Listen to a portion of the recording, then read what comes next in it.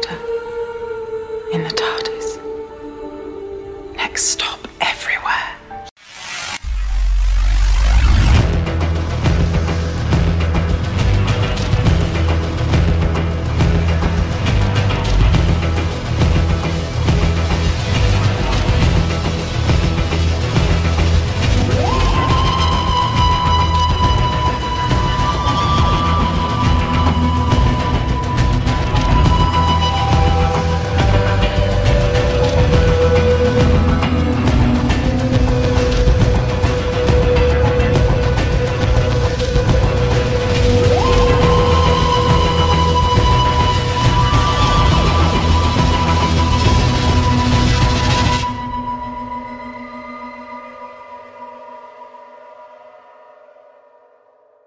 Hello again, everyone. Welcome back to Next Up Everywhere, the Doctor Who podcast.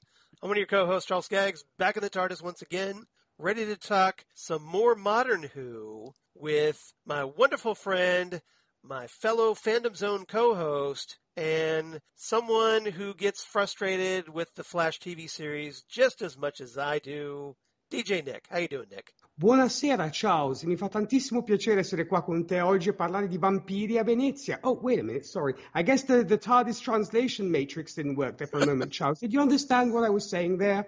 Yeah, totally. Okay, great. I think maybe the translation Although I was missing, matrix there. I feel like I need subtitles.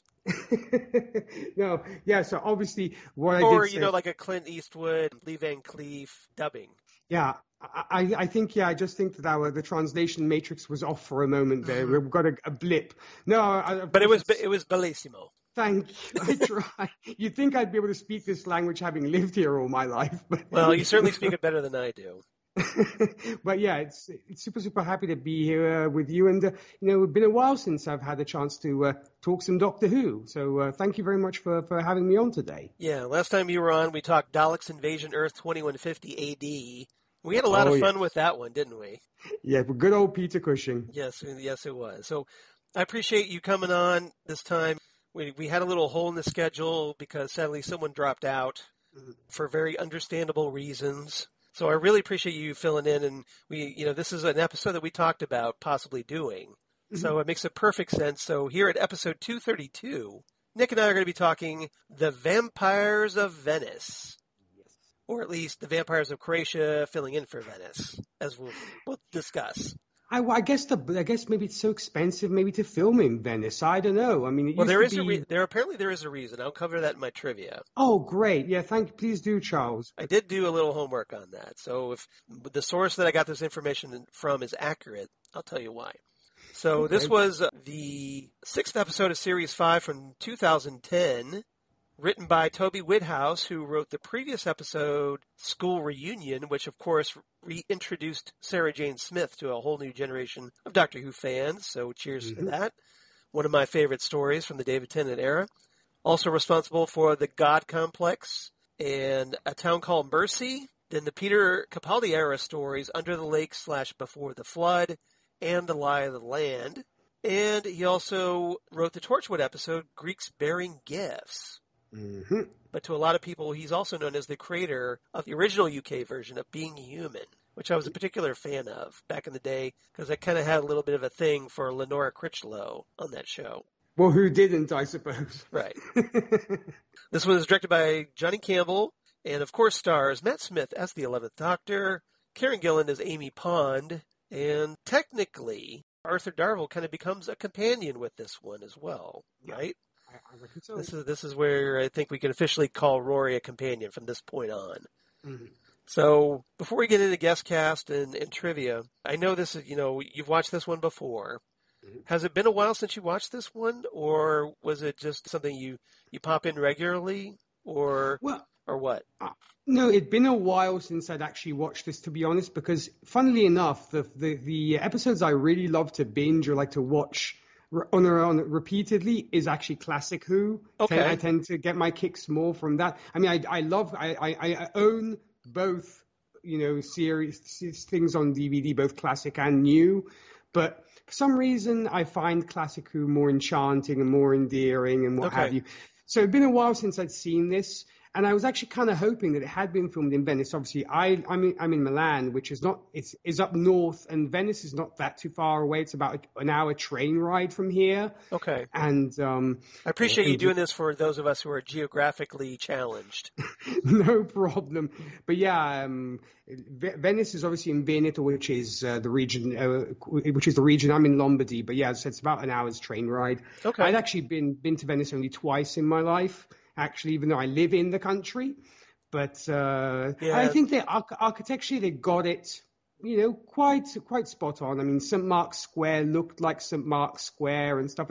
And really quickly, Charles, what is and you have to kind of take it back into account that, well, the story is set in 1580 as opposed to 2021. So of course. And what I do want to say is, folks, if ever you do get to go to Venice by train, it's amazing, because you start going and then suddenly you look outside and all there is literally water, and it looks as if the train is traveling through water, because obviously that's how high the water level is. Right. But it's just fabulous. I really suggest that folks, now that things are starting to open up, if they get the chance to visit our beautiful country, promoting Italy here, come and visit Venice, because there really is nothing like it, and it really is. It's one of those cities that I think one should see in their lifetime. Well, it's something actually my wife Lori and I discussed the possibility of this week, because apparently Europe is now okaying American travelers to come back to the European Union once again. Yeah, and even our Prime Minister officially came out today, Draghi, who is actually is named Dragons, which literally means dragons. Excellent. Came out saying that, UK, Brits, Americans, and so on are welcome back to spend their money in our country. Yes, come on back. Bring all the euros. Yes. Bring us the money. Bring us the money. Yeah, that sounded more Russian than Italian, but oh well. No, it sounded more Godfather a little bit. So, guest cast this time, we have the recently departed Helen McCrory, who sadly passed away just last month on April 16th, 2021, at the age of 52. So the age that I am turning, she passed away at. Not very reassuring, personally, but it is very sad, because she's such a great villain in this one. So at least we can appreciate this performance that we got from her. Very good for as Doctor Who fans. So she plays Rosanna Calvierri, notable because, well, to Harry Potter fans, probably recognize her as Narcissa Malfoy, a.k.a. the mother of Draco Malfoy. Exactly. In the Harry Potter movies. Nick and I probably recognize her as Madame Kali from Penny Dreadful. Yeah. She was brilliant in that. Yeah, and she's not the last, the only actor from that series that we're going to talk about here today. She was also in the movie Skyfall, so we have another James Bond Doctor Who connection. And rather appropriately, she was actually in the movie Interview with a Vampire. Yeah, I guess she kind of gets a little typecast. She's either playing evil witches or vampires or supernatural creatures. I guess maybe she was a little typecast because she does it so well. Well, the villains are always the best roles, right? You get to really chew the scenery and just really get into it and have fun. At least until you get killed off somehow by the good guy. We also had Alex Price as Francesco. Like I said, another actor from Penny Dreadful. He played Proteus on that show. He did. Fantastic performance. He was also in the BBC series Merlin and also the UK version of Being Human. So maybe Toby Woodhouse kind of realized that, this guy might be good for that. Being loyal maybe to his actors, yeah. Maybe. Nothing wrong with that. We have Lucian Mizamati, I hope I'm pronouncing that right, as Guido. Yep. Who really doesn't look like a Guido, to be perfectly frank. I see what you did there. Yeah, right? No problem with the actor, but just doesn't really scream Guido to me. No. He was in the the TV series Game of Thrones. He's also recently appeared on His Dark Materials, which I've been enjoying on HBO, and also the BBC series Luther, starring Idris Elba. Another great show, yeah. Yeah, so a very good character actor, I think. And then we had Alicia Bailey as Isabella, who I kind of recognize because she was in the 2010 version of Dirk Gently. This was the one that was like 3 Dirk Gently movies long. And like a TV movies, a series of TV movies. Were those the ones with Elijah Wood? Not the one that, with Dirk Gently's Holistic Detective Agency that ran for 2 seasons on BBC America. Oh, but was it the one with Elijah Wood? Is that the one? No. This is the one that starred Stephen Mangan as Dirk Gently. Oh, okay. Which I kind of recommend. I really enjoyed that series. It only, like I said, it was only like 3 TV movies, but I really enjoyed it. Kind of obscure, but I definitely recommend checking it out if you have the chance. Using the power of the interwebs, of course. Trivia. We talked about it being filmed in Croatia. So apparently due to the time that it would take to cover up all the modern shops found in present-day Venice, they decided, well, it's going to be cheaper if we just film this in Croatia. So they filmed it in, I hope I'm pronouncing this right, Trogir, Trogir, Croatia, right. Making it the first episode of a Doctor Who universe show to be filmed in a formerly communist nation. Nice. Right? And when the Doctor reaches in, of course, this is kind of an Easter egg, but when he goes in to pull out his psychic paper to show the 5 female vampires, the vampire girls, he accidentally shows off his library card instead, which, of course, has a great picture of William Hartnell. Which might be a reference that might be lost on the younger generation who don't know who William Hartnell is. I mean, obviously, it's for those who obviously, I guess, had followed Doctor Who religiously. Yeah. But I think maybe those who just watched New Who was like, who the heck is that guy? Yeah. Well, they probably recognize it maybe if, remember, just 5 episodes earlier in the 11th hour, they did get to see all the doctors before Matt Smith steps out as the 11th Doctor in his costume. True. So if they remember that, they would make that connection, perhaps. True. Because, hey, the kids these days, they do love the interwebs, so they probably did a little research after that, I'm guessing, hopefully. But it's still a very cool nod to us older fans, regardless. Definitely. So writer Toby Woodhouse originally planned to write a different episode set in some sort of labyrinth. But executive producer Stephen Moffat and Piers Wenger thought that the story was too similar to other episodes in the series. And they asked him to write something else. Oh, okay. So they decided to push Woodhouse's original idea to the next series, which of course turned out to be the God Complex. Because remember, it was kind of set in a hotel, a strange hotel, and you had a minotaur prowling the hotel. Yeah, because it was very much also almost a labyrinth in itself as well, the way the hotel kind of almost seemed to go on and on and on for sure, yeah. The working titles for this episode included Blood and Water and the House of Calvierri, but Mark Gatiss suggested the title of The Vampires of Venice, inspired by the song Werewolves of London by Warren Zevon. And his hair was perfect. I suppose that could have been a nice sequel to that song. Right? Ow, Vampires of Venice. Ow. I could see that, yes. If Warren were around today, they could definitely do that. Draw water. Exactly. See, it's already written. It's right there, right? As you can kind of tell, Nick and I get a little goofy after all the Fandom Zone episodes we do together. So exactly. Just seeing Nick's smiling face always puts me in that mood. Oh, well, I said, hey, there's that chemistry going. What can we do? That's how it is. Well, hopefully everybody else enjoys it at least. Yeah. All right. I certainly hope so. The script was originally too long, and as a result, they had to cut several sequences, some even after they've been filmed. So check your Blu-rays for those deleted scenes. These included a fight scene with the Doctor and Rosanna's steward, a longer fight sequence between Rory and Francesco, and some dialogue between the Doctor and Amy following the climax. So that probably, that closing scene where they're kind of wrapping up and getting ready to get into the TARDIS, there's probably an extended version of that. Right.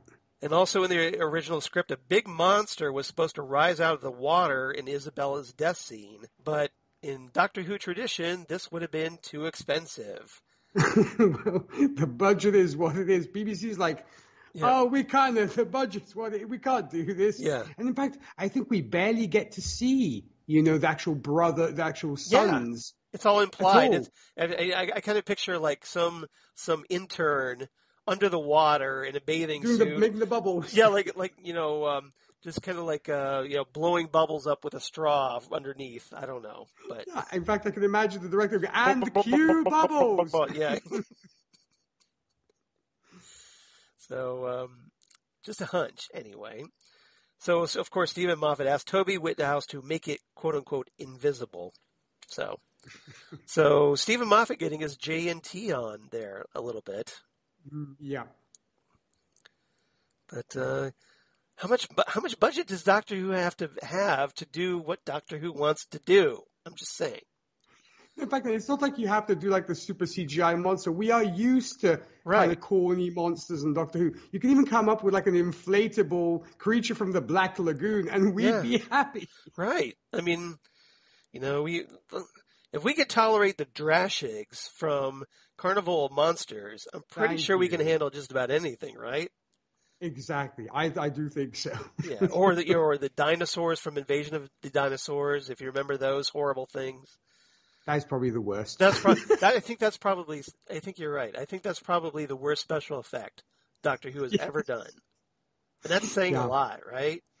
Yeah, that's what I'm saying is we are used to this kind of stuff. Yeah. So you don't have to call Spielberg or what have you to say we need, or the Creature Shop or Jim Henson or the Jim Henson Creature Shop saying we need something really, really cool. Well, you'd think they would have a standard CGI monster template, and then all you had to do was put a CGI skin over it for the particular episode, right? You'd figure. They do. I mean, they do that for characters in video games. So why can't you do this kind of the same thing? I don't get it. Exactly. What is known, I think, as a sprite, I think is what it's called. Oh, look at you. Look at you, all high-tech guy there. Well, this is why I have you on, right? Make the show look good by your expertise. Excellent. Well, that's what they did with Mortal Kombat, in fact. I mean, all the ninjas were the same ninja. It's just different colors. Copy, paste, change color, change color, change color. Yeah. I mean, the original, Reptile, Sub-Zero, and Scorpion were just the same ninja, just made blue, yellow, and green. Right. That makes sense. All right. Any other trivia that you think I overlooked? No, I think you pretty much covered it all, Charles. I mean, as I said, the only sad thing was we didn't really get to see the brothers, and all we got to see was this foaming water, which was a bit of a letdown. We didn't get to see the blokes. Where are the blokes? Exactly. I mean, since apparently those are super infested waters with these creatures in them, you'd think even just some silhouettes, all you see is this water and the bubbles. Yeah. Now that you brought this up, you made me think about this. So I know we're kind of getting ahead of ourselves in our discussion, but why did the Doctor just leave the brothers in the water? Good question. Yes, because you've left, and they're still there. Still infested. So anybody that goes into the water is going to die, right? Exactly. When you thought it was safe to go back into the water, right? You still left this incredible hazard, and you just scamper off in your TARDIS laughing. Exactly. I can imagine then seeing the guy like walking around going, do, bomb, dead. Yeah. So, I don't know. Or at least, I don't know. Do the blokes, for lack of a better term, do they attack guys as well as women or just women? Well, I think they probably would be omnivorous, I suppose. I would it doesn't matter. So, right? I think as long as it's meat, as long as they're being fed meat, I think it's like any predator. Yeah. I don't think a lion distinguishes between eating a woman, a man, or a child. Right. Because we only saw them eat women, so that's one of the reasons I'm bringing this up. But it's still a threat. So it's that kind of like it's a kind of a loose story thread that kind of gnaws at me a little bit as I was rewatching this episode. I agree. Yeah. You could just opened a portal or something, or done something, or in the TARDIS saying, "I've just called the pest control. They'll be taking them away," or something like that. That's right. All right. You didn't even have to show us, but yeah. Yeah, I know. So we're only going to do 3 topics today. Okay.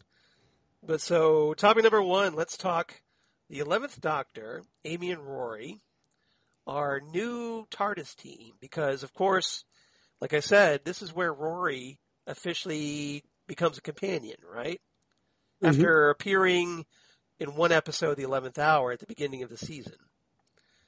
And the reason for this is actually, the Doctor showing up in the middle of Rory's stag party the night before his wedding, of all things, popping into a stripper's cake to jump out and tell Rory and all of his friends that Amy just kissed him at the end of the previous episode, Flesh and Stone. Yeah. Slightly awkward. So the Doctor, realizing something needs sorting out, takes Rory and brings him aboard the TARDIS with the intention of trying to get them to realize, at least get Amy to realize, that, when they go back to their ordinary lives, things are going to be drastically changed. But with the unspoken reason that he needs Amy, I think, to realize she's in love with Rory and not him. Well, yeah, because she was supposed to marry him up until that point. Because, in fact, obviously, what the beginning of the scene of this episode is, we have, of course, Rory calling from the stag party. So he, as far as he's concerned, they're still going to get married. Yeah. Because obviously he does not know what Amy's been gallivanting around and so on. So, and so what did you make of all this? Of the Doctor's plan to kind of play Cupid for Amy and Rory the night before their wedding, technically. Well, because I guess the Doctor at this point thinks that Amy has fallen in love with him, and so he obviously doesn't want her to get the wrong idea, and he knows that obviously she's supposed to get married. But obviously, in typical Doctor fashion, he kind of goes about things the wrong way, and you don't really tell the guy who's that you kissed a woman he was about to marry. You kind of don't do that, or you use. And you don't mention that she's a great kisser. By the way, you're a lucky guy. That's right.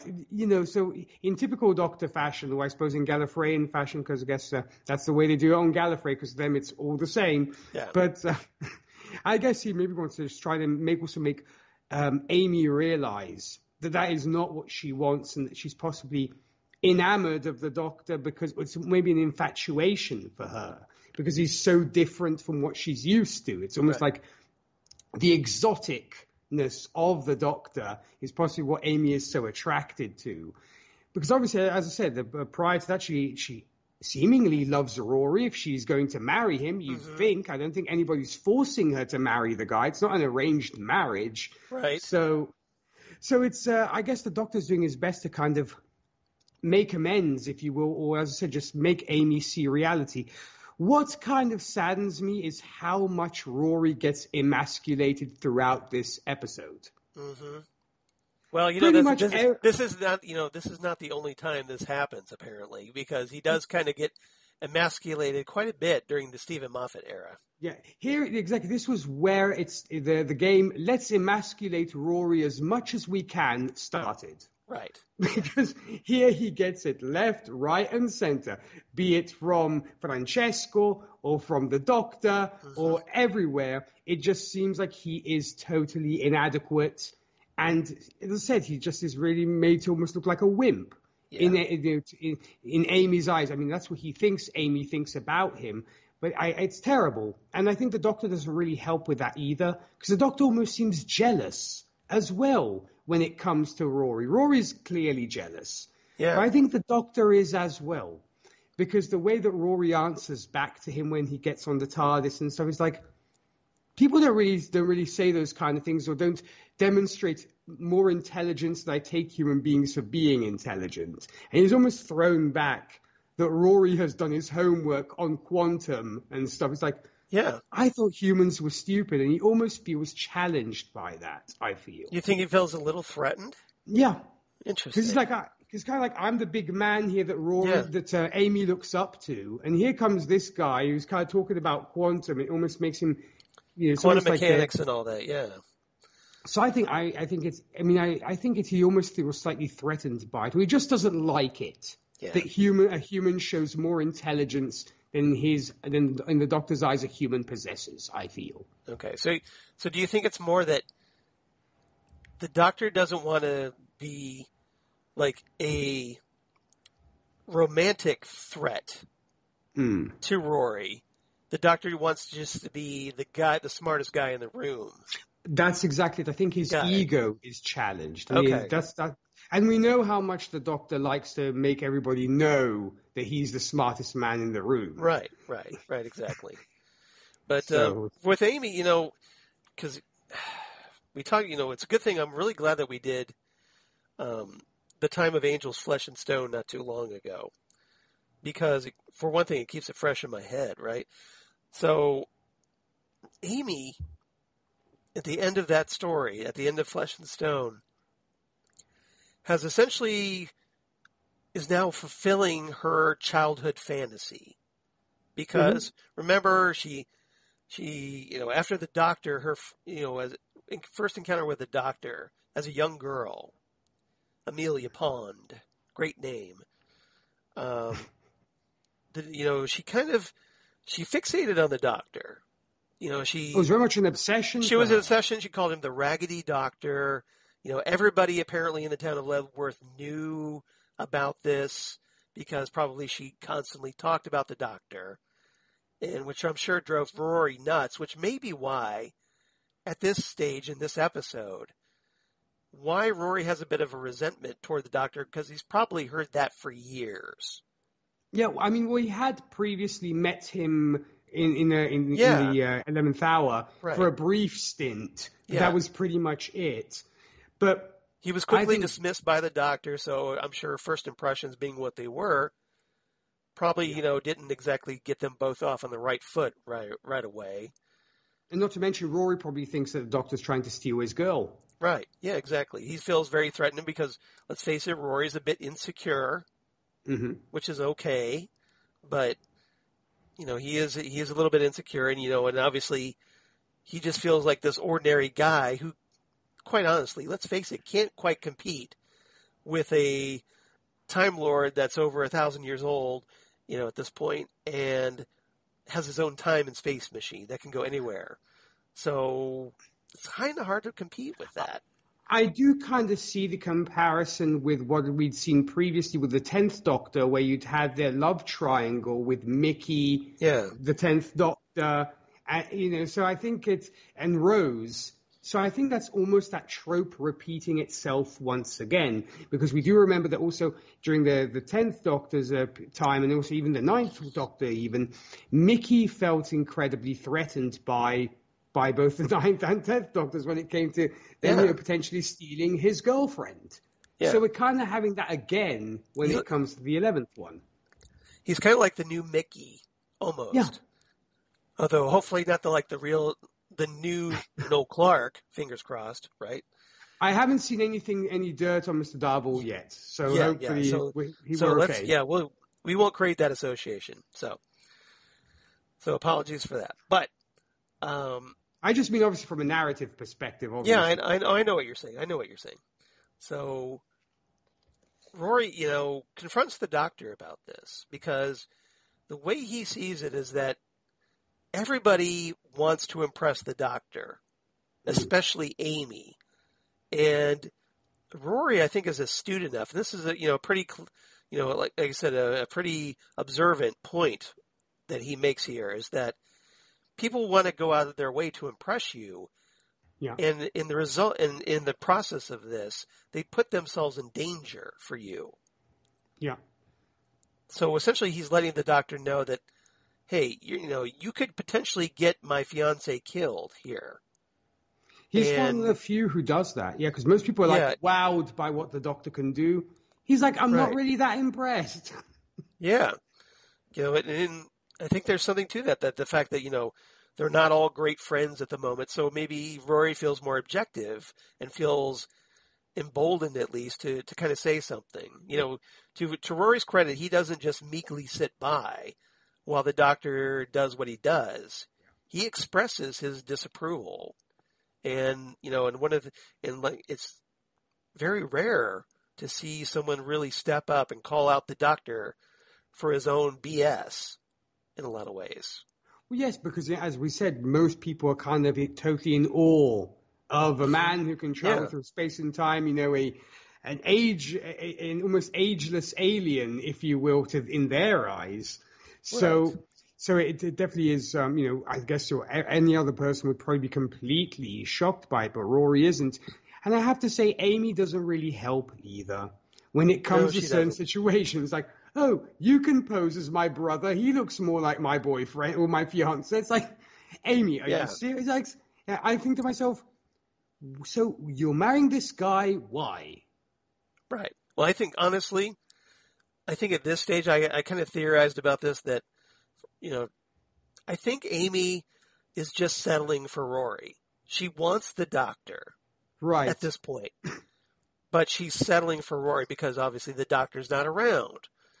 And she had developed this relationship with Rory, probably because, they've been friends for a while. She felt safe around Rory. She felt comfortable around Rory. And maybe, we know that, she had issues with, having to see a psychiatrist and whatnot because of, whatever lingering issues from her encounter with the doctor as a child. Sure. And everybody's kind of skepticism of that. True. I mean, I also wonder whether it's the fact that Amy is a very strong personality. Yeah. Rory is a lot meeker. So maybe it's somebody that she could almost, in inverted commas, wear the pants around in the relationship, and almost something she could dominate.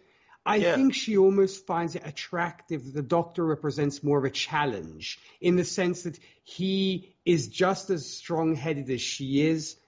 And some people, when in the relationship, and I'm not generalizing, actually find that very attractive. If you have somebody who is equally strong-headed as you are. There are those who like that relationship where they are the stronger one, and that's maybe what Amy was working for Amy till she met this guy who's like, whoa, this guy can match me step for step, and even more so. So maybe she finds that rather alluring as well.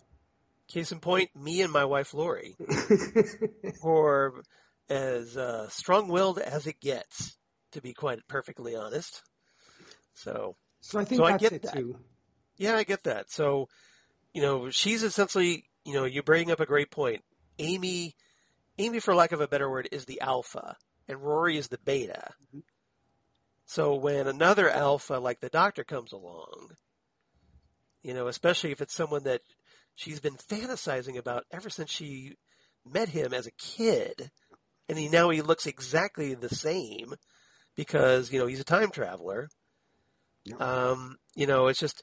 It's just two powerful attractions here for her, and poor Rory gets quickly forgotten about. Like, you mentioned that the fact that Amy's first instinct when they were trying to hatch a plan to go face the Calvierris was, let's make the doctor my fiance. And you can be my brother. And you can be my brother. So essentially that's how in her head, this is how she kind of views the doctor and Rory. Yeah, it's more of a brotly relationship that she has with Rory. She's like friend-zoning Rory at this point. Pretty much. She's friend-zoning her fiancé. Yes. Which is horrible, right? And so I feel really bad for Rory. Yeah. Maybe it's just because I'm a guy. I don't know. But I feel bad that Amy isn't, committing, I think, to the relationship as much as he is. Which is why I think is another reason why the doctor wanted to step in here, because this is only going to get worse if we don't do something about that. So he gets Rory involved, and in the process, Rory gets a chance to prove himself by facing off against Francesco. Yes. Now, granted, it's Rory versus Francesco. And it's not really a fair fight. Armed with a broom or with a mop. Right. I can't recall. I think it's a mop. Yeah. Yeah, Francesco has a sword that's very sharp, and Rory has an old broom. Yes. That's getting whittled down piece by piece as Francesco slices the stick part off. The broom handle part. And you don't bring a broom to a sword fight. but it works out in his favor, even though he has to be rescued by Amy, because he tried. He had his courage. He faced Francesco, who was an obviously greater threat. And I think that was the moment that kind of made Amy go a little double take and go like, hey, I don't want to, maybe he was concerned that she was going to lose Rory, perhaps, as well. That made her stop and think about, what really mattered here. What do you think? True. What do you think the catalyst was to kind of shift Amy back to Rory? Look, because if we look at the whole thing of like friend zoning him, and maybe she's having second thoughts about her marriage with him. Maybe it's just that. It's because she cares about him at this point and maybe doesn't, it hasn't maybe reignited the flame of love just yet. But it's maybe like he's a guy that I really care about, because maybe at this point she's maybe almost torn, because even at the end of the episode, she says, "My boys." So I'm thinking to myself, are you kind of, what are you trying to do here? Is this going to be some hanky-panky in the TARDIS, like, a threesome in the TARDIS? I was just going to say, I'm sure Amy is angling for the threesome by that comment. That's what, obviously, the Doctor's not going to go along with it, because one of the great things I love about Matt's Doctor, he's very clueless about women and relationships. Yes, unlike his previous incarnation, who was like the kissing doctor, David Tennant's pretty much snogging any female he could get his hands on. So. Right, exactly. He comes by, a lake and the fish stops swimming. Let's just put it, rather, let's just kind of address that point a little bit, I guess. But this Doctor, this incarnation is definitely different from the 10th Doctor. He's very clueless about that, so he has no interest in this. It's almost like he's like a child in an old man's body, almost. Because his behavior is almost asexual, in the sense he doesn't have interest in sex in any kind of way. I mean, technically he's an old man in a child's body, but he does have, for, this 1,000-year-old being, does have a very childlike quality to him. Yeah, it's very much still that kind of like, I'm not saying it's like, girls or whatever. It's not that. No, but there's a great comment in The Doctor's Wife, written by the great Neil Gaiman, where he tells Amy and Rory to go find their new rooms or something. And, Amy or Rory makes this, comment about, well, we don't want, can we not have bunk beds this time? And his whole approach is, but it's a bed with a ladder.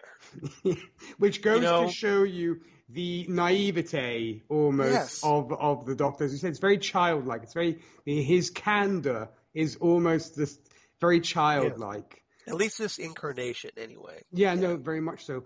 But I think that's the whole thing. Going back to the whole Amy situation, I just think that it's just that she maybe cares about Rory. Notice she kisses Rory. Rory doesn't try to kiss her. It's like the heroic moment that you'd get in those kind of Errol Flynn movies where you've saved the damsel and you kind of lean in and kiss her passionately. She's the one who wants to shut him up, kisses him. Yeah, or to see, being from the 80s, I would almost compare it to like an 80s romantic comedy where the nerdy guy gets the hot girl at the end of the movie that he's been dreaming about the entire movie, only to fail constantly. Yeah, it's almost like that "shut up and kiss me" moment. Yeah, it's only like it's what's the actor's name? I'm blanking. Never mind. But John Cusack. That's who I'm thinking. Yeah, John Cusack. It's almost like a John Cusack movie, like Better Off Dead or something. But so Rory's kind of like that guy that gets the hot girl, even though technically she was already his, being fiancé, being engaged. Mm-hmm. But this episode obviously is where I think he truly wins Amy in spirit. I do think so, but I thought it was an interesting. It was telling that it's Amy who leans in and basically grabs him and kisses him, and not Rory who takes the initiative of, I'm here, I can puff out my chest and I say, "Come here, baby." Yeah. But thankfully, from this point on, we don't get to see Amy. I mean, she may make a flirting comment, but she certainly doesn't try to throw the Doctor up against the back of the TARDIS, like she did at the end of Flesh and Stone anymore. Yeah, those were seriously raging hormones. It's like, chill, girl. Right. It's like she's got him in her bedroom, and she's just this is like her fantasy that she's played out in her head over and over and over again from the time she was a little, a girl, through her teenage years into becoming an adult. that this is how she's dreamed of it, that it would play out, and so we don't get, thankfully, any more of that nonsense for Rory's sake, if nothing else. But I also know it had. I know there were some fans who were already not happy with the kissing Doctor, aka David Tennant, because that's not how the Doctor acts. So I think they maybe wanted to move away from that because maybe it was there had some, should we say, anger from longtime fans, like the Doctor is not supposed to fall in love and he's not supposed to fraternize with his companions. Well, he doesn't really need to. Is the point? Is that they're supposed to be friends? They're companions, not lovers. So the question is, well, why aren't they being treated like that? Why aren't the characters being written like that? But with Russell T Davies, he wanted to kind of explore that with Rose and Martha. Thankfully, he didn't do that with Donna. But then when Stephen Moffat came on board, he does that with Amy. Yep. And it was kind of felt like almost like, oh, we finally got this sorted out, and now we're going back to these same old mistakes of having the companion throw herself at the Doctor. That's right. So, thankfully, this episode, I think, finally, put the kibosh on that one. Yes, exactly. Unless, as we move further, we see the 13th Doctor kissing somebody. I guess we'll have to wait and see. Yeah, we haven't, notice we haven't gotten that. We haven't had any male companions throwing themselves at the Doctor, although maybe Yaz might. Yes, which maybe she might. Which could be interesting because it could be the first same-sex crush. That could be pretty big, but as I said, so far, Jodie has behaved herself. Right.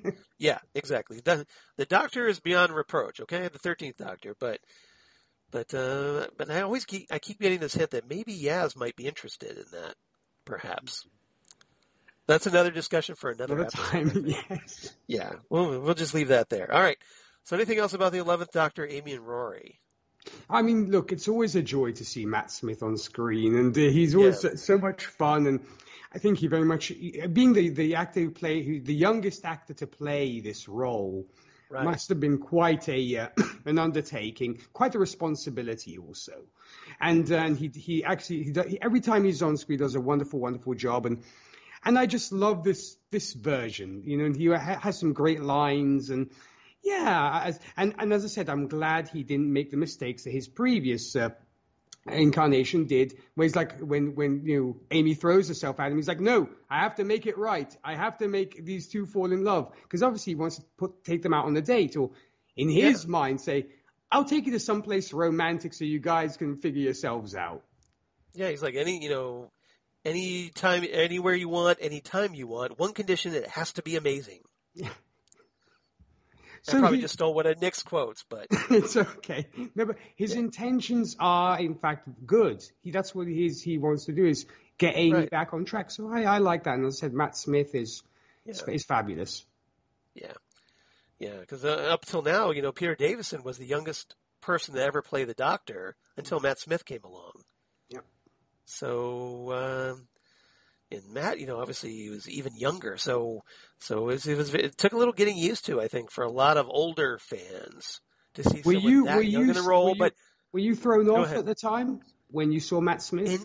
When I saw the casting, and the announcement and whatnot, I was very skeptical until I saw the 11th Hour, and then once I watched the 11th Hour, I figured he can do this. I'm sold.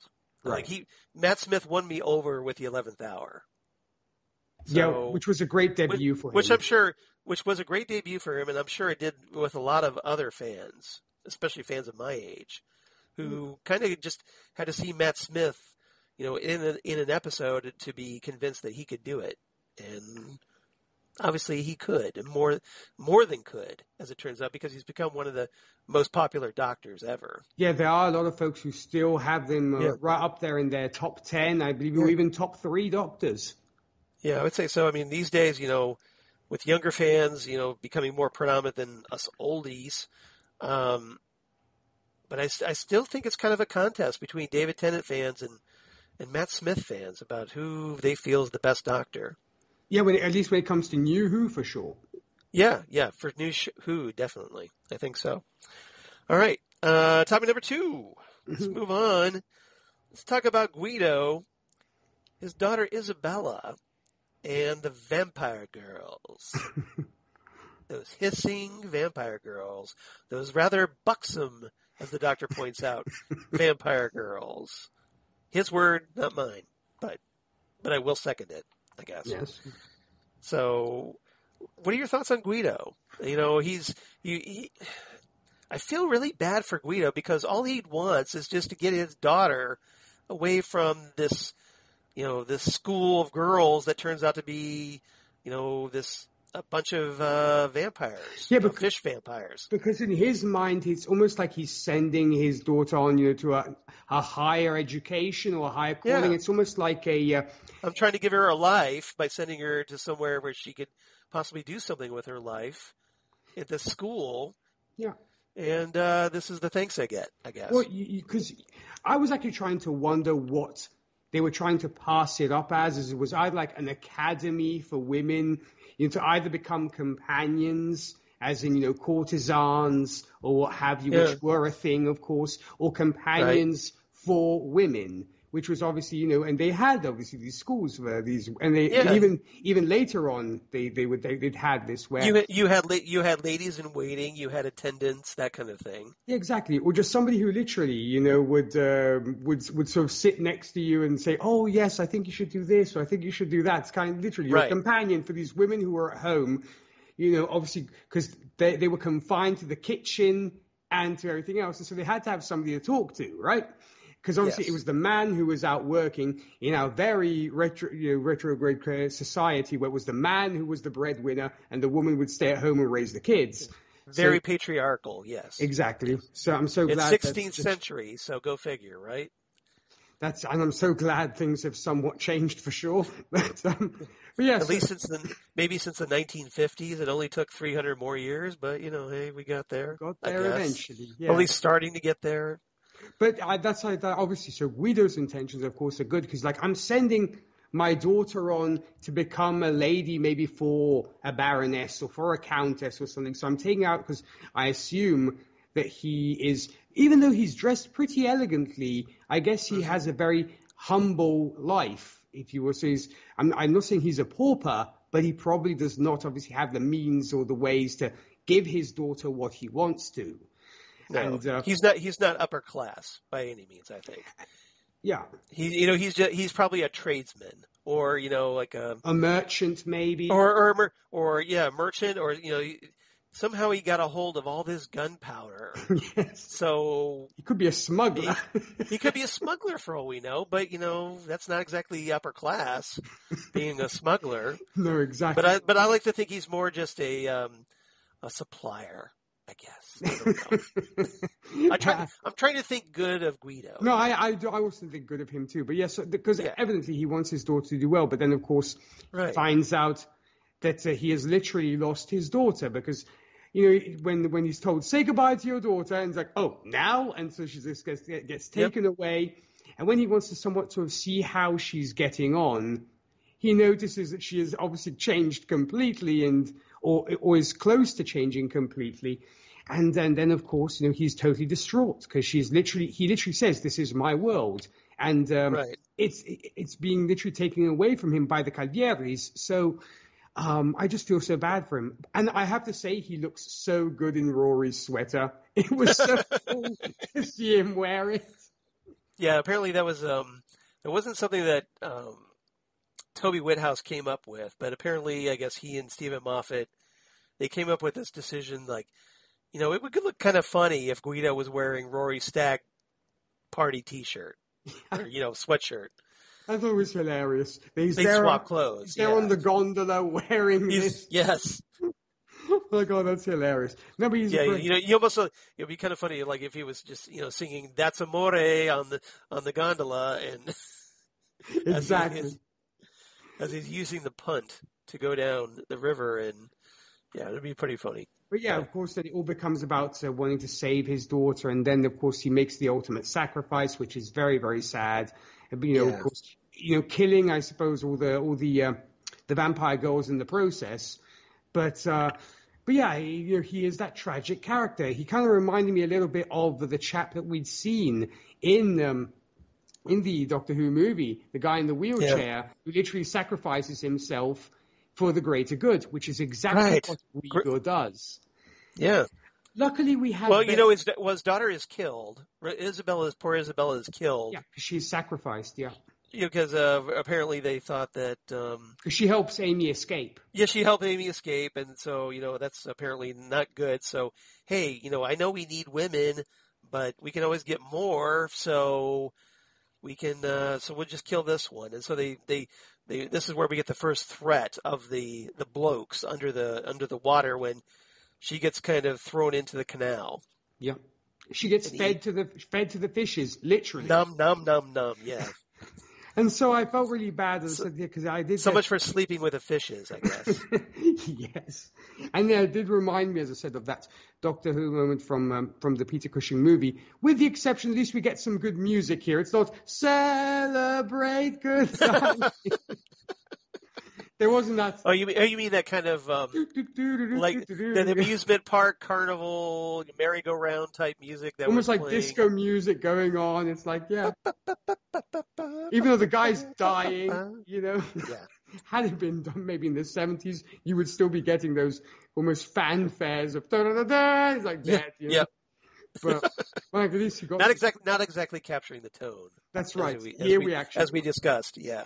But so I definitely do miss Guido. I mean, and I appreciate his sacrifice, of course, is very much appreciated because literally foils a big part of Lady Calvieri's plan. So, yeah, because he takes out all those vampire girls who, just were in the process going around. It was almost kind of like a revenge because remember every time that he would try to get Isabella, one of those girls would be like right around the corner baring her fangs at Guido. Yeah. Reminding him of the threat that his daughter was in. Mm-hmm. Yeah. And so, now that his daughter has sadly been taken from him, he decides, okay, that's it. I have really nothing to live for. My daughter's dead. There's these vampire girls. Somebody's got to do something about them. So he voluntarily elects to take himself off the board by lighting the gunpowder. And then, fish vampires everywhere. That's right. But so as I said, he was a very sympathetic character, and the fact that I love how much he warms up to the Doctor and his team, and how that's why it's always so sad when you see these folks go, because it really seemed like they were bonding, even around the table and doing all the kind of the fun planning that you get in these kind of shows. And it's like, dang, it would have been nice for the Doctor to maybe visit Venice again someday and see. Yeah, that could have been a nice guy. Yeah, that would have been nice. I agree. Because they did have that great moment, like you said, they're sitting around the table discussing the plan, and the Doctor is trying to. There's that great moment where the Doctor is, telling everybody to be quiet. Like he puts his hand over Amy and Rory's mouth, and then he kind of, because he's run out of hands, he looks over at Guido down the table and gestures to Rory to put his hand over Guido's mouth. Yeah, so they really are bonding. So I was very sad to see him go. And the vampire girls, here's my only gripe I have with the vampire girls. They could have had better teeth appliances, I'm just going to say. The false teeth were a little bit exaggerated. They weren't traditional vampires. No, because it weren't just the two fangs, obviously, which are the typical vampire fangs, which you have, of course. But it really did seem like they went out and shopped at the nearest Halloween store and got what they could and just popped them in. It's a little low budget, a little low rent. But I think they were trying to go for a piranha vibe. A little bit. Yeah, exactly. Very much the piranha. I think you make a great point there, Charles. Because after all, we do find out they are literally space fish. So you're going to go with something that has those almost razor sharp teeth, which is more of a piranha than But it was just also the camera movements did not help, because we'd cut to them just smiling with these beautiful, and then and it's like, what the hell? Right. Yeah, there was no transition. It's like one shot would be, oh, hey, they have perfect human teeth, and then the next shot, boom, full fangs. Yeah, the cutting was a little bit abrupt. Yeah, exactly. It's like, okay, did these things just like split second shot out, like boom, or what is that? How did that work? No, in fact, I don't know whether the director was saying cut, but they put in the Yeah. banks, roll. Right. All right. He probably went like, okay, freeze, slaps the teeth in, action. Yeah. So that was a bit abrupt. But other than Right. that, I did get kind of the vibe of Francis Ford Coppola's Dracula, the way they were played, and that's The one Brides of Dracula, exactly. and that's one of my favorite vampire movies. You know, aside from going way, way back to the Nosferatus and what have you, but Francis Ford Coppola's Dracula is still a big favorite of mine. So I did get that kind of vibe. Maybe that was what they were going for. I don't know. What did you make of that? I think so. I mean, the Vampire Brides, especially since that Gary Oldman Dracula movie, have been, very popular in the vampire mythos when you're telling Dracula, because they are in the book. The original Bram Stoker. They novel. are, yes. So, but I think it's just recently. I mean, they did kind of have a little bit of, featuring, I guess. I don't know what the word I'm looking for is. They did kind of appear during the Hammer horror film era, a little bit, but primarily, in other Dracula adaptations, they kind of were forgotten about for a good long time until that Gary Oldman movie. Yeah, that's right. Because I think kind of brought them back into the public consciousness, I guess, is what I'm looking for. Yeah, because I think Francis Ford Coppola really wanted to do something very, very close to the novel, and so that's why he actually read the book, unlike some folks. Go figure. Wacky idea. Like, hey, we're making a Dracula movie. Okay. Maybe I should read the book. Maybe I should try to make it like Dracula, the book. Crazy, right? Source material. It's right there. Yeah. So that's the impression I got, because we didn't really get much else of them kind of snarling and kind of looking kind of menacing, because other than kind of and then and just saying they were just hissing, going, and that's about it. Right? Yeah, or maybe trying to act a little bit sultry when it came to the Doctor. All talking together, kind of very shining moment. It's like, who are you? Yeah. And they're all of them saying it in unison. But other than that, we didn't really get much, if you will. No, but it did kind of give the Doctor to kind of do the vampire trope of the mirror, looking in the mirror and not seeing their reflection. Right. Which kind of puts you on a little bit of like, well, maybe they're not aliens. Maybe they are traditional vampires because you can't see the reflection. Mm-hmm. But, of course, it's Doctor Who. It has to be aliens, right? Here's the thing. Did you like how they explained away all the vampire tropes, through, shall we say, science? Well, kind of. I mean, I do appreciate the fact that because, Blade did that quite a bit, too. The Blade movies. Yes, it did. Where, you're, like the UV light is essentially what they can't stand. Mm-hmm. And they're almost like infectious. So it's treating the vampirism like an infection, but in this case, it's because the heat of the UV light, I think, because as we find out through the course of this, they're moisture vampires, right? That's right. They don't, so consequently, the UV light, the heat of it is going to make them dry out. Exactly. Presumably, they could have used the moisturize me in this case as a little nod. Yeah, then you could cut to a commercial of the Lady Cassandra going like, "Hey, buy new Pond's moisturizing cream because and remember, moisturize me." I thought it could have been a nice moment there, but yeah, it's true. They do in Blade. They literally treat vampirism as a disease. And I did like that Rory tries to make the sign of the cross, and obviously it doesn't work. No. Well, probably because you have to. It's not so much the symbol as we find out a lot of these horror, especially vampire movies. It's the faith behind it. Mm-hmm. Exactly. Because if your faith is weak, traditionally those the holy symbols the holy symbols. Like if you're using a cross or a Star of David or whatever. Those don't work if you don't have the true faith behind it. If you don't believe. That's right. And then they get you, right? But yeah, I just love Rory going, it's like, no. Yeah.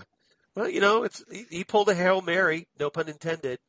And I'm glad we didn't get any of it. the garlic stuff. Interestingly, nobody mentioned garlic at all, which was curious. We didn't do that one, but could have been interesting, right? Yeah. Yeah, they didn't tackle all the tropes, needless to say, right? Like being buried in the earth, or being in coffins. We didn't really see them in coffins either, did we? No, exactly. We did. No. I mean, I suppose they had to do some of them. It's like they wanted to give the idea that it might be vampires or fool you into thinking they were vampires, but obviously, at some point they're like, okay. Yeah. All right. Topic number 3. Let's move on. Mm-hmm. Let's talk about Rosanna Calvierri, Signora Rosanna Calvierri, and Francesco, her son, presumably, who's got a bunch of brothers. They're just looking for a mate.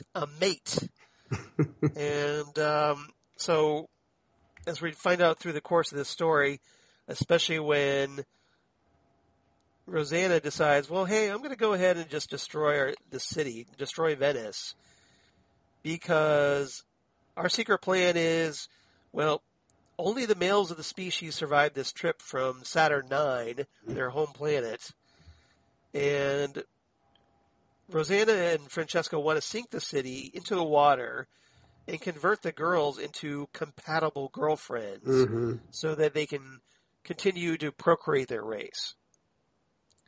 So what did you make of this plan, for one? And what did you make of Helen McCrory and the actor Alex Price as our two villains in this one? First off, I wonder whether they used Saturnine, almost as a play on words, because obviously for folks who don't know, the term Saturnine actually means somebody's almost like gloomy or sad or depressed or dark. So I wonder whether it could maybe play into that a little bit, and maybe it was a little play on words there. But other than that, great performances between the two. Once again, we have to have the mommy issues, because he's such a mama's boy, isn't he? I mean, a little bit. Yeah, a little bit. He may be, he's like, don't talk badly about my mother, Yeah, he was cool with Rory insulting him, and it's like, all of a sudden, it's like, oh, you did not just do a mama joke on me. Like, oh, you don't insult my mama. That's it. Now I'm throwing down. Like, of course, they had to do the whole pure Italian thing of course, you can't talk badly about our mothers. You can say the worst things to us, but you don't touch the mothers. That's the I guess the deal.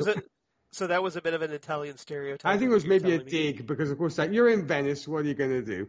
So, but maybe they tried to make it feel more Italian instead of Croatian by having Francesco and be offended by insults to his mother. Yeah, because it's like being called, I don't know, fish face and I don't know, all this kind of stuff, and stinky breath, or Lord knows what else is being told. And then as soon as the mother thing's like, you talked badly about my mother, you shall die, and so off he goes. But no, I do think there is very much that mama's boy relationship. Granted, I think he does want to kind of make it on his own. She's very much obviously the domineering matriarch, which is typical in Italian society. Or at least, especially more the south than the north, which is interesting. But other than that, yes, the mother is always obviously very sacred to certain parts of Italy. So, I mean, I knew you would be the perfect person to discuss this story, Nick. Well, there is, and obviously I don't want to go into too much of a long thing here, but the whole thing, of course, of Nero and his mother, there was very much that whole thing going on when it comes to ancient Rome. Apparently, he had a very domineering mother, and people thought that maybe she kind of was in love with her son. But we're not going to go into the whole deal with Agrippina and the Nero. But it did remind me. Now I want to talk the Romans, the William Hartnell story. Ooh, we definitely have to, because I might have to actually book that one, Charles, because I'm a huge sucker for ancient Rome and nobody's talked to that one yet here on the podcast, so we might have to do the Romans together. And I believe that Nero is in that one, isn't it? I think it's Nero. It is Nero. That's why I mentioned it. Yeah. Excellent. Then we'll definitely have to put me down for that one. But yes, so that parenthesis aside, yes, I think he wants to make it on his own, and he's like, oh, mother, I want to do this and I want to do that, and she almost does not seem to want to give him the freedom that he'd like to have, because she's very much on his shoulder constantly. I think he wants to be the man, if you will. but I don't think she really lets him. And I think he's more proactive and almost want to kind of jump into actually the impetuousness of youth.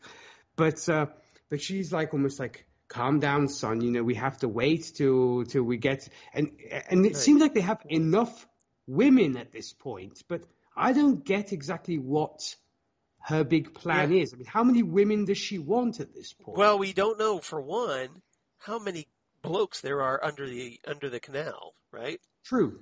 Francesco included on the surface. There could be hundreds, there could be thousands for all we know. And at most we've seen, 6 vampire girls? That's right. So you think it's going to be a long one. You're going to take a while to amass that number of mates. For either the vampire girls are going to be very tired, yes. or they're going to have to make more vampire girls. That's what I'm assuming. I mean, other than that, yes. I mean, Francesco, I think was fun. I think. Did you like the way that Amy took him off the board with the mirror? I thought that was fun. I thought it was a fun little thing. He got what he deserved, and of course, I mean, he seems like quite the able fighter, as you said. They cut. There was a more extended fight between the two. Yeah. I mean, it did seem maybe a little bit brief, but I guess at certain points, like, okay, we have to get to the point where Amy blasts this guy and Rory and Amy are back together. So I enjoyed him. I think Lady Calvierri very much steals the show in this because she's the domineering mother. She is the villain, if you will, but she's also a very tragic character at the same time. Because she, especially when her and the Doctor have that talk towards the end, where they both, up until this point, as far as the Doctor is concerned, I mean, he feels he's the only one left of his kind. He's, obviously, at this point, we figure, as far as he knows, he's the last of the Time Lords. He's the last of the Time Lords, and he's come across another species or another alien race, and they are the last members or the surviving members of their species. So she's kind of like, Doctor, don't you see my point of view here? Your world was destroyed. Ours was destroyed. And it brings in the bigger story arc of the Silence, because that's what they were running from as well. So we find it also, I think, gives us the audience how far-reaching the Silence is at this point, because that's obviously the overreaching arc in this story, is the Silence. Yeah, she mentions, when they're talking, she confirms that she's from the planet Saturnine and all that. She makes that comment, silence and the end of all things, which is something that's repeated at the very end of the episode as the Doctor's replaying it in his mind. So, by this point, obviously we don't know what the Silence are. Right. And we don't, we get another tease in, the Pandorica opens the Big Bang, when there's that mysterious, ominous voice in the TARDIS that says, silence must fall. And right before everything goes all explodey on the TARDIS console. So what did you make of that? Did you think that was, important at the time when you first saw that? Well, I mean, my ears did prick up when she mentioned the thing about the cracks in the walls as well, because apparently she'd experienced that as well. So, like, this must be what we're getting to. It's almost like the bad wolf with the Ninth Doctor. This was like the big overreaching arc when it came to this. The overarching story. Plot. That's right. Yeah. So I thought to myself, that kind of made my ears prick up. I mean, there had been previous episodes where the Silence had been mentioned again. So like, okay, this is the nth, like bad wolf thing that we get. This is our bad wolf moment. This is our theme for the season. Yeah. So I dug it. I mean, I was like, oh, I'm intrigued. I want to see because at this point you didn't know whether the Silence was an alien race, whether it was an event, what it was going to be. So I was intrigued. But the character herself, as I said, she was very tragic because I think she just wanted her species to survive. Once again, going about the completely wrong way. It's like, I'd rather sacrifice a town in order for my species to thrive, which of course is not the best way about going things. But other than that, I see where she was coming from. She wanted to bring back her species. She wanted to repopulate her race. So I was with that. I think the Doctor somewhat sympathizes with her, but he kind of does call her out on, you're going about it the wrong way. And he is actually distraught when she kills herself. Yeah, he is. I mean, he's bothered by it. Well, for one thing, she drops this big guilt trip on him before she kills herself. Mm-hmm. She says, "Here's another race on your conscience, Doctor. Yeah. See ya." Yes, exactly. And then she does the Nestea plunge into the canal, but there's an obscure reference for everybody. So what I thought was interesting was that the Doctor and Isabella is, feel free to correct me if you think I'm wrong here, but they seem to have kind of a flirtation going. Yes, because I think she almost sees him as almost like a companion for her, or like a spouse for her. Like maybe a mate potential for her, perhaps. Because, she doesn't, there is no, if she, she's the matriarch, there's no male concubine, whatever, for her. Yeah. So maybe she sees the Doctor being this Time Lord, and they make this. The Doctor makes this joke. It's like, come on, really? A Time Lord and a fish vampire. Think of the children. Think of the children, right? But they do have kind of a strange flirtation going. It is, yeah. And it lasts until the Doctor realizes that Rosanna didn't know Isabella's name. Like, sacrificed her, very callous about it. And, just that showed the Doctor, at least, that Rosanna was all about, just the plan. She didn't care about the people she was hurting to accomplish her goal. And that really set the Doctor off and made him determined to take her down. Yeah, because at first it almost seemed like... because at first it actually seemed that he did espouse her cause. Of like, I feel really bad for you, that you're the last of your kind, and I see what you're trying to do, and what have you. But because to him, obviously, it's all about saving the people. And I believe he actually then threatens her, saying, I will destroy everything you bring you down to rubble, because you forgot. You didn't even know what her name was. Because it shows Isabella's name, I think it shows you, how, once again, I think strengthens the fact that the Doctor is all about the people. Every single individual matters to him. Right. Unlike... everyone's important, yes. That's right. Unlike Lady Calvierri. As it should be. Unlike Lady Calvierri, who just is more the end justifies the means. Yeah. And that's obviously what sets them at odds, so that, she hatches her plan to like, oh, hey, let's just sink the city. By causing this big storm and flood it, presumably. But the Doctor climbs up on this tower and disables the device. Saves the day. Sun comes out. He's painting the rainbows with sunshine, to use a Fandom Zone term of late. I like that, but or painting the clouds with sunshine. I actually wanted your opinion on that, Charles. What did you think of Lady Calvieri's grand plan, the whole sort of machine, to create the storm and the controls being on the throne? Did you buy into her big plan? Well, it did feel a little repetitive, because we kind of saw something a little bit similar in the Idiot's Lantern, right? The Doctor has to climb up on a very high thing to disable this machine to save the day. But, it's interesting, at least. So, I get why they did it, but it did seem feel like a little bit like, well, I kind of saw that before. It wasn't a very original solution to this problem. Yeah. Not to mention the fact that he doesn't really do much figuring out or anything. He doesn't really apply his genius as he has in other situations, because he tells Rory and Amy, just rip the cords out at random, just destroy whatever you see. It doesn't matter, and I'll just climb up and do the rest. Turn the power off, turn it back on. Maybe it'll reboot somehow. I don't know. Yeah, it's like or slam your fist on the screen and it might work. Yeah, do that. Yeah, do what I do. Just thump your fist on the console and see if that fixes it. Right.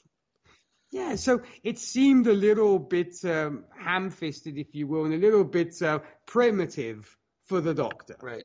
Did you think the Doctor would be there with his sonic screwdriver figuring everything out? It's like, no, just rip the cords out. Yeah. Well, and it's only finally where The thing's whirling around. He's all fumbling around, not sure what to touch first. And then finally, at the last possible second, of course, he notices the off switch. So it's almost like if you ever saw the movie Goldfinger. Yes. You know, where James Bond, he's trying to disable this bomb, and it's ticking down, and of course it stops at the number 007, 7 seconds left. What a surprise. When Felix Leiter comes in and is like, oh, here's the off switch, idiot. It saves the day. Yeah, in fact, I thought that was a little bit okay. I mean, but other than that, I mean, I suppose it was fun, I guess, to see the Doctor being a little bit heroic and doing the whole, I'm climbing up the mountain kind of thing. Yes, yeah, a little bit. But yeah, other than that, I said, we know the Doctor is a highly intelligent man. He could have figured it out in another way too. Oh, I'm sure he could have. Maybe he just was trying to make it more difficult so we could have more fun with it. I suppose.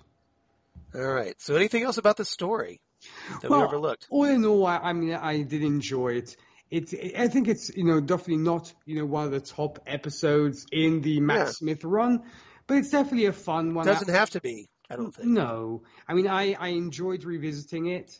It has some great moments, some great Matt Smith moments. And the only thing that saddens me is, as we mentioned, it's the beginning of Rory being constantly emasculated. And I'm glad that eventually he realizes that he is just as good as anybody else, and he doesn't have to feel so bad about himself. So that was I think that kind of changes a little bit after his experience as a Roman auton.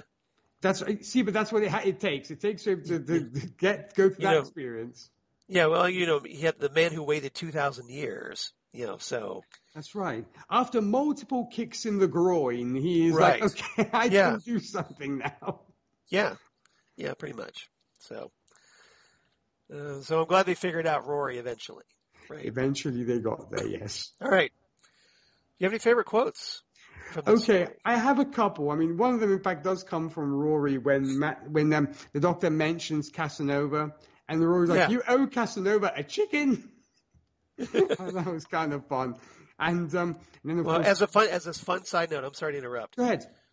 David Tennant actually played Casanova. Yep. On the Casanova series, so it's kind of funny, a little bit if you think about that way. It's like, oh no, I don't want to run into myself. Exactly. I thought it was a nice nod to possibly that for sure.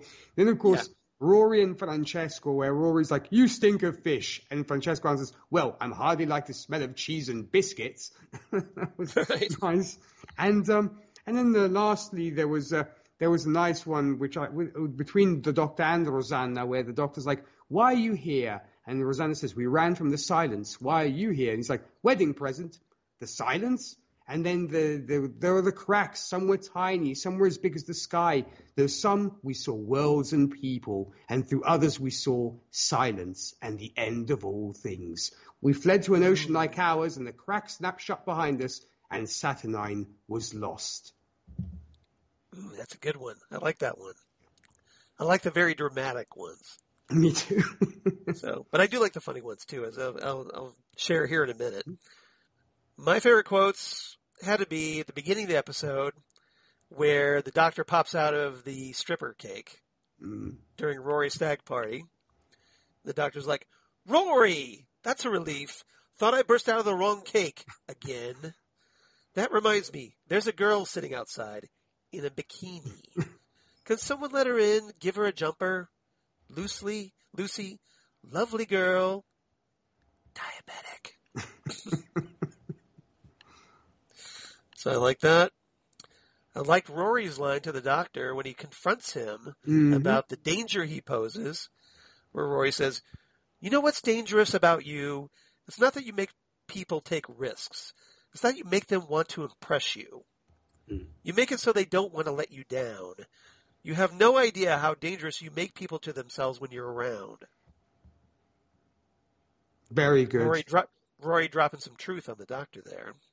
And then sort of see, if he had grown a pair like he had in that moment, I'm sure Amy would probably have been swooning over him every 5 minutes. Right. Well, maybe because she wasn't there, he felt confident that he could talk like that. Mm-hmm. Yeah. But he gets there. Give Rory's credit. He's a late bloomer, but he got there, right? That's right, yes. That's right. And let's see, Rory and Amy and the Doctor talking about the creatures in the canal. Rory saying, "You can't repopulate somewhere with just women. You need blokes." Amy's like, "She's got blokes in the canal. She said she had 10,000 husbands waiting for her in the water." So I guess there were 10,000 of them, right? Right. And the Doctor adds, "Only the male offspring survived the journey here. She's got 10,000 children swimming around the canals, waiting for Mum to make them some compatible girlfriends." Ugh. I mean, I've been around a bit, but really, that's ugh. And yes, it does leave that plot hole, enormous plot hole that you're saying, Charlie. Yeah. They leave Venice and these blokes are still happily in the water. There's 10,000 blokes still in the canal. Come on. Clean your mess up, Doctor. All right. Exactly. All right, so what's your rating for this one? I'm going to give this, I think, 8 out of 10 chopped up brooms. Okay. I'm a little more generous than you on this one. I give this one 8.5 out of 10 library cards with a photo of the first Doctor. Nice. Yeah, that's always a great Easter egg. You know what? It always makes me smile every time I see that moment. I am a sucker for a classic era Easter egg. You and me New both. Who. I admit it. So, okay, you got me, Doctor Who. Well, heck, the 11th hour when we see all the Doctors go through in sequence, I was geeking out like there was no How tomorrow. can you not? How can you not? Exactly. Well, that was the first time, I think. Well, we did kind of see them a little bit in the next Doctor, where, they're flipping through and also the Journal of Impossible Things from the Human Nature, the Family of Blood. But that's always this great was fun. but this one we finally got them all in order, and it was a kind of a really cool because we got to see clips. Yeah, exactly. No, I was geeking out big time that moment. Yeah, it was very cool, very cool. All right, reverse the polarity. So if you enjoyed the Vampires of Venice, I'm going to recommend that we go back, way back, to 1980 with State of Decay. Ooh, good choice. The fourth serial from season 18 in 1980, written by Terrence Dicks, the late great Terrence Dicks. And in this one, imprisoned in the isolated universe of East-Space, the Fourth Doctor and the Second Romana land on a strange world ruled by King Zargo and Queen Camille, who live in barbaric luxury high atop their tower, while holding their starving peasants in poverty. Scientific inquiry has been suppressed, but hidden in the hills is a team of rebels led by the scientifically curious Kalmar, who have made their headquarters within a dump of rusting technology of mysterious origin. The Time Lords are captured by Kalmar's rebels, but manage to persuade them as fellow scientists that they should be allowed to go free.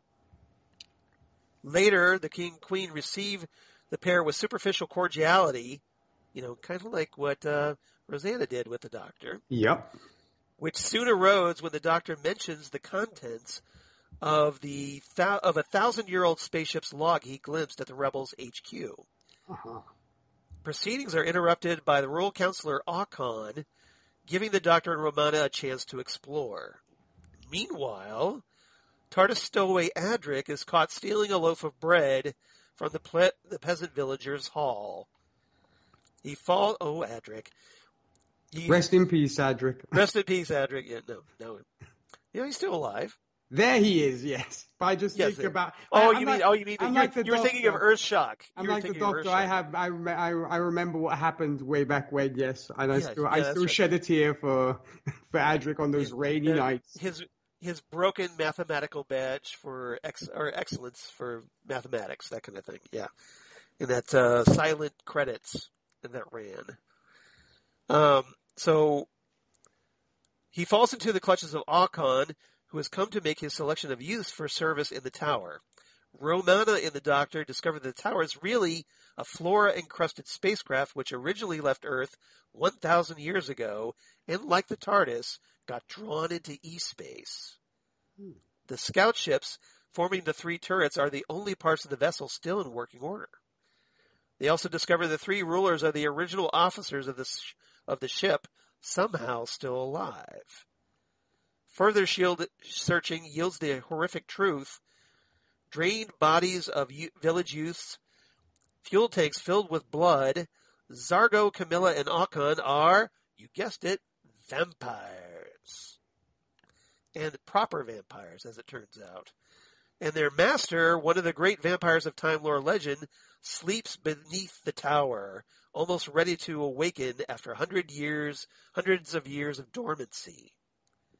After Romana is caught and prepared for sacrifice, the Doctor persuades Kalmar to lead a concerted attack on the tower.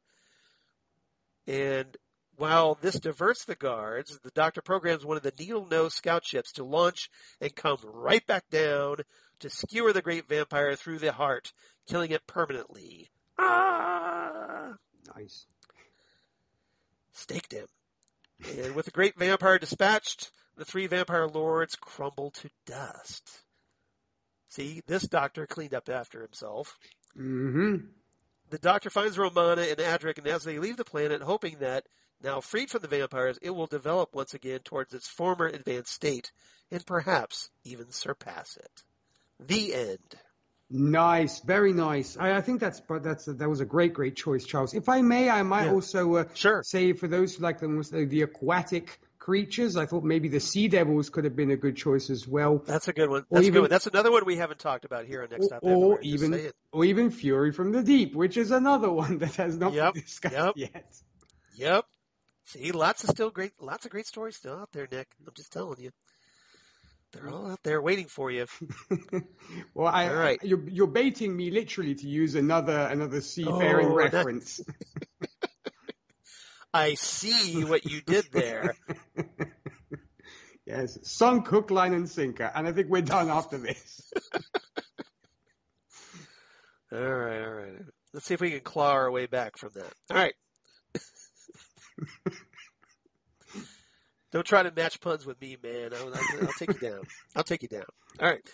So we did get some feedback from our wonderful regular writers, Holly Mack and Dave Proctor, writing in once again about this time, of course, about the Vampires of Venice. Hey.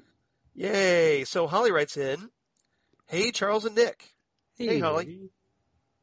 Holly's so good about writing to us on the Fandom Zone, you guys. So Nick and I are always very appreciative of that. I'll have to send her a little Oscar statue, I think. And the Oscar for Best Writer goes to... There you go. I like that. Ah, Vampires of Venice. Ah, Venice. Oh, wait, that's Indiana Jones. I forgot how good of an episode this was. It's been a few years since I've rewatched it. The opening with the Doctor jumping out of Rory's stag cake and then paraphrasing another Doctor's line about wanting to talk about someone had me chuckling. The Doctor wasn't too thrilled when he didn't get the normal reactions from Rory when someone new sees the TARDIS for the first time. Well, you did admit to kissing his fiancée. Also love how the Doctor is trying to play marriage counselor before the wedding. Somebody had to. Keep that in the back of your brain, Doctor. You're going to need it again a few years down the road. Instead of blood for these vampires, it's water. Nice twist. Yeah, I thought so. Mm-hmm. All I can say is that at least the Doctor wasn't susceptible to the lady vampires that a certain librarian from another TV show that dealt with vampires was and had to be saved by his own charges. For those wondering, she's referring to Buffy the Vampire Slayer in the episode Buffy vs. Dracula. Mm-hmm. Good episode, but back to the main topic, she says. Yeah, we could get on a Buffy discussion if you want. But that's why Holly does Grow Up the Five-ish Fangirls, because they love their tangents. Exactly. Well, we've done one or two tangents ourselves here on this podcast, so yes, I cast zero aspersions on that. Same here.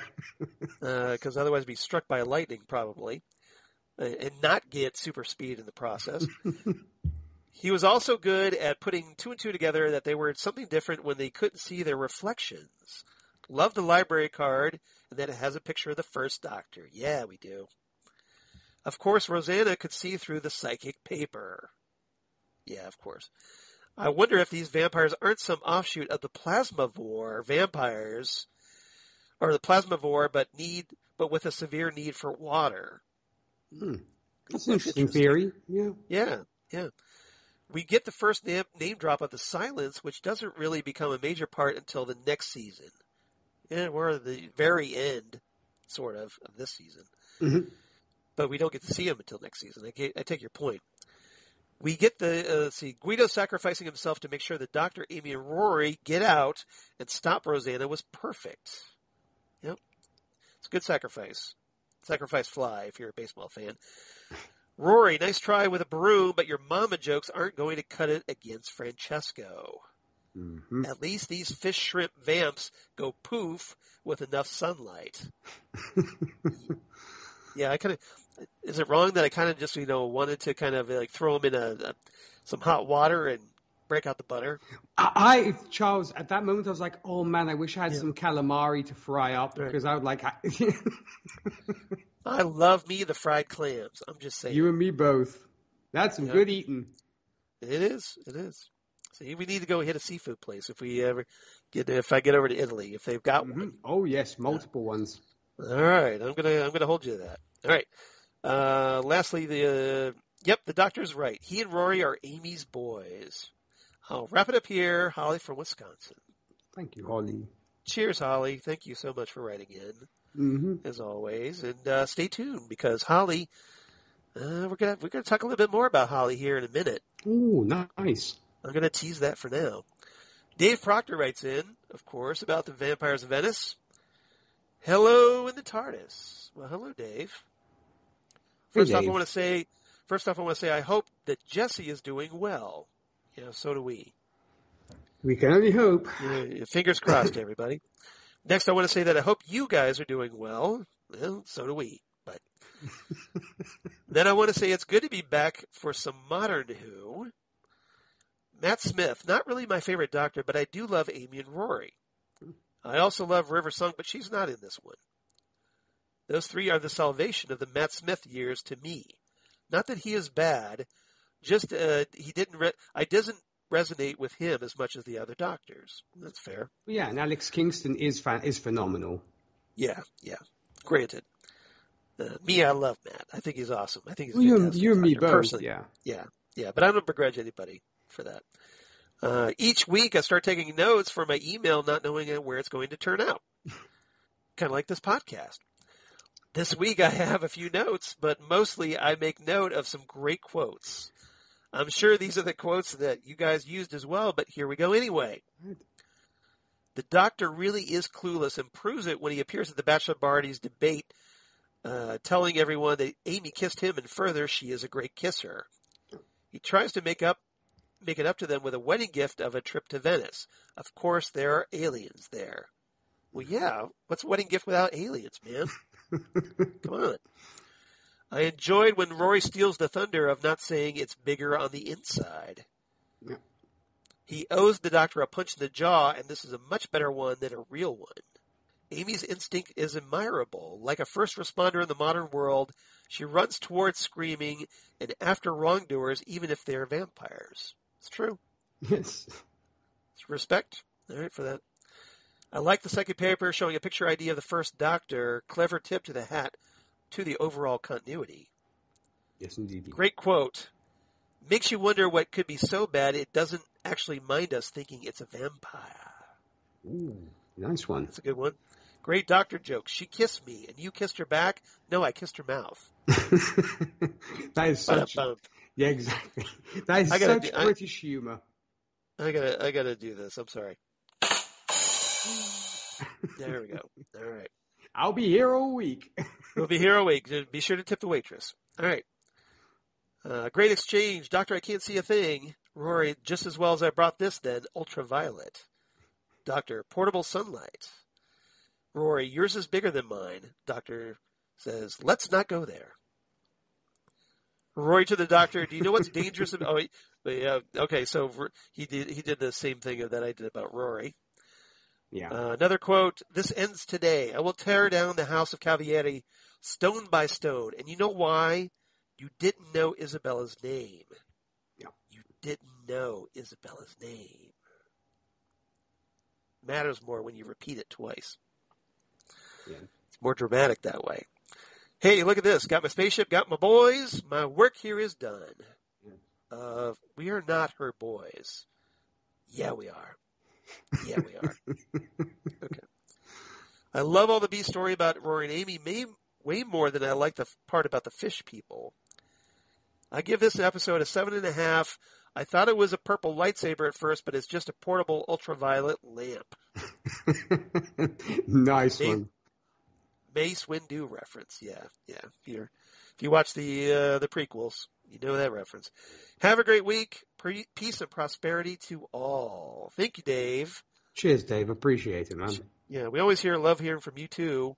And thanks for the nice shout out to Jesse. So, yeah, I want to echo Dave's thoughts. Obviously, Nick and I, we want everybody to keep Jesse in your thoughts. Reach out to him, let him know that you're in his corner, and he's got a very important surgery coming up here in just about a week or just over a week. Yeah. So fingers crossed that he gets through that okay, and we'll see where we go from there. Exactly. Everybody. For sure. All right. Awesome. So Jesse, our thoughts are definitely with you and your family as well. Always, All right. always. All right. So if you want to be like Holly and David, please do write to us. Next Stop Everywhere, smg@gmail.com. That's Next Stop Everywhere, SMG for the Southgate Media Group at gmail.com. Or you can find us on Twitter at Next Stop SMG on Twitter. Facebook, of course, Next Stop Everywhere, the Doctor Who Podcast. Or Instagram at Next Stop Everywhere Podcast.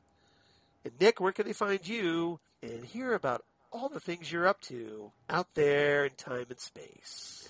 Well, it's quite a journey for sure, folks. So if you are fans of country music, you can check out my radio show, Whiskey and Cigarettes, where we play today's country, traditional country, and everything else in between. For more information about that, you can visit our website, whiskeyandcigarettesshow.com. Podcast-wise, superhero movies are your speed, no problem. I do host Happiness and Darkness, a superhero movie podcast. We discuss all superhero movies under the sun. You can find us on I've heard Facebook. of that one. You just might have, yes. You can find us on Facebook, Twitter, and Instagram. And last but certainly not least, Gold Standard, the Oscars podcast, where myself and those lovely ladies who answer the names of Zan Sprouse and Rachel Friend, we're reviewing all the Best Picture winners from 1927's Wings to present day. We've just entered the 50s, and next week, we will be reviewing that interesting movie, which is The Greatest Show on Earth. So that's going to be a fun one for us. So, and you can, of course, find Gold Standard on Facebook and the Twitter machine. And what about you, Charles? Well, Nick, as for me, of course, at Charles Skaggs on Twitter, at Charles Skaggs on Instagram, Facebook, of course, Charles Skaggs in here in Ohio, and my blog of Said Geeky Things. Damn good coffee. And hot. Damn good coffee and hot. We're talking about all the stuff we talk about here on Next Stop Everywhere. So Doctor Who, Torchwood, Sarah Jane Adventures, Big Finish audios, and more. All kinds of comic book sci-fi news and other podcasts for the Southgate Media Group, including, that aforementioned, the Fandom Zone Podcast, where Nick and I are currently going through Jupiter's Legacy, this Netflix series based on the Image comic series by Mark Millar and Frank Whiteley. And we're having some very interesting discussions. Yes, we are. I definitely recommend checking us out on the Fandom Zone. It's so great to have Nick here, and it almost felt like a little bit like Next Stop Fandom Zone to me. Yes, the crossover, I guess. The crossover episode you didn't know you wanted, but you're getting anyway. Well said. Nick and I, we just have a lot of fun. And after we finish up with Jupiter's Legacy, of course, we're going back to the Marvel Cinematic Universe to discuss Loki. Very excited about that one. Which is less than a month away now. Yes. Time flies when you're having fun. Yeah. Time flies when you're avoiding the Time Variance Authority. You understand that reference when Loki comes out. Yep. And then Ghost with the Twin Peaks podcast to do with Zan Sprouse, where we talk about all things Twin Peaks, David Lynch, etc., etc. Usually more the etc. sometimes. But right now we're going through Hotel Room, which is the 1993 HBO series. Only lasted like 3 episodes, and they aired all of them on the same day. So it's kind of obscure what we're going through right now, but it's very interesting. And we're going to be discussing the second episode, hopefully tomorrow. And I hope everybody checks that out as we build ever closer to our 100th episode of Ghost with the Twin Peaks podcast. So I guess we should probably start planning that one then. Mm-hmm. And then last but certainly not least, Drunk Cinema, where a certain DJ Nik is kind enough to do the intros for every time. And we definitely appreciate you doing that, sir, of course. You ought to listen to the intro. He does a great job. And I'm very appreciative of it. But, Zan and I, we have adult beverages, we have adult conversation, we kick back, watch our favorite movies. And last time we watched Raiders of the Lost Ark. Mm-hmm. Great review, by the way. Loved it. Oh, thank you. Thank you very much. I'm glad you enjoyed it. Mm-hmm. One of my all-time favorite movies. So needless to say, I was a little bit geeked for this one more than usual. And, Zan really loves this movie as well. So it was great that we got to kind of share this movie with each other. Hopefully one day we'll get to watch it in person together. But for right now, we do this. And then coming up with our 11th episode, next time we're going to be discussing the 1985 murder mystery movie based on a board game, Clue. And it's not going to be just Zan and I for this one, because joining us as our very first special guest host, Christine Peruski of course, Next Stop Everywhere fame, is going to be joining us, and it's going to be our first 3-person review on Drunk Cinema, and I think it's going to be a lot of fun. I hope everybody checks it out. We had to kind of wait a little bit extra, a couple weeks extra for Christine because of her schedule, but we worked it out, so we did Raiders instead, and so now we did that one, and now we're going to talk Clue at long last. Yay. And I'm really looking forward to it. I hope everybody please check it out, because I think it's going to be a great one. I've never seen this movie before. Really? But it's a personal favorite of Zan and Christine's. Yep, and Rachel's, as I'd actually mentioned on Rachel's as well. So hopefully, Rachel, if you're listening, I definitely hope that you'll write in with some feedback to Drunk Cinema and share your thoughts about Clue so we can read it on the podcast. But it should be very interesting. Christine's already pro-offered her Clue drinking game. Ooh, okay. So gauntlet is thrown. So we'll see what happens. As I'm sure I'm going to get peer pressured like nobody's business between Zan and Christine coming up on our next episode of Drunk Cinema. I salute you, the man who rides the bus. Who drives the bus, I should say. I'm the designated podcaster, as I like to say, on that show. But I drink a beer. I try to loosen up, but I'm more of a social drinker. But I know that Zan and Christine they get a little, I don't know if they're just annoyed with me that I don't drink more or frustrated or what, but I'm sure they're going to be trying to pressure me into drinking more. So we'll see who's the stronger will. Exactly. It'll be a battle of the wills. But as I said, Charles, somebody Spoilers, has to it's me. But as I said, somebody has to drive the bus, right? Yeah, exactly. I like to think so. Drive the bus off a cliff, but that's how it goes sometimes. So please check out our podcast. We definitely appreciate it. And that's all I have. But Nik, thank you so much for filling in. I know kind of juggled the schedule around to make this happen, but I really appreciate you helping us out, especially with Jesse gone. And I had a ball talking Doctor Who with you. I always do, but we've had such a good rapport on the Fandom Zone. At least I like to think so. Sure. And it brings a smile to my face to talk Doctor Who with you. It really does. Likewise, Charles. I mean, So don't be a stranger, okay?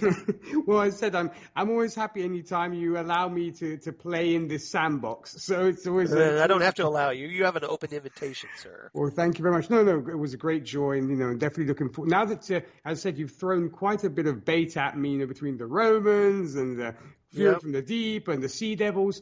I reckon I'm going to have to go back to my little Doctor Who DVD collection and say, okay, which one shall I discuss with Charles next? Well, there is a new John Pertwee Blu-ray set coming out. Mm-hmm. I think it's season 8. Correct. Which has the, we already kind of talked Terror of the Autumns, but that doesn't stop us from doing a commentary episode. Very true. Those, if we've already discussed the story on Next Stop Everywhere. So that's always an option, too. All right. Thank you again, Nik. Pleasure's mine. Hopefully you come back soon. And everybody else, come back next time on Next Stop Everywhere, episode 233, as we stay in the Matt Smith era to discuss Closing Time. Oh, nice one. So break out the semisonic. Closing time. One last bit for alcohol. Maybe I should save that for Drunk Cinema, right? There you go. This is a fun one if you've ever watched this one. Oh, it's fabulous. Joining us as special guest companion will be, once again, the great Holly Mack from the Five-ish Fangirls podcast, featuring the return of James Corden as Craig Owens, but most importantly, the debut of Stormageddon, Dark Lord of All. Yeah, it's definitely a fun episode. You know, I actually prefer James Corden. And maybe the Cybermen as well. You know, exactly, Cybermats and Cybermen and whatever. But right, Cybermats, yeah, no big deal, right? Yeah, I mean, I'm actually a fan of James Corden in this compared to his actual talk show. He gets annoying there, but here he's great. Yes, he does. Yes, he does. He's no Craig Ferguson. Let's just put it that way. Nope. He wishes he was, but he ain't. Yeah. Every time I see James Corden on Late Late Show, I just like, can we get Craig Ferguson back, please? Exactly. You're good on Doctor Who, mate. You know, don't do that stuff. Yeah. Just know your limits, James Corden. Stay in your lane. Stay in your lane. Stay away from cat movies, that kind of thing. Please. Yes. But that's going to be a lot of fun. So thank you, Nick, again. Everybody else, come on back. Closing time. Holly Mack's going to be here. I'm going to be here. Sadly, Nick's going to be somewhere else, but hopefully you'll be listening. I will. We'll see you next time right here on Next Stop Everywhere, the Doctor Who podcast. Bye, everybody. Joe.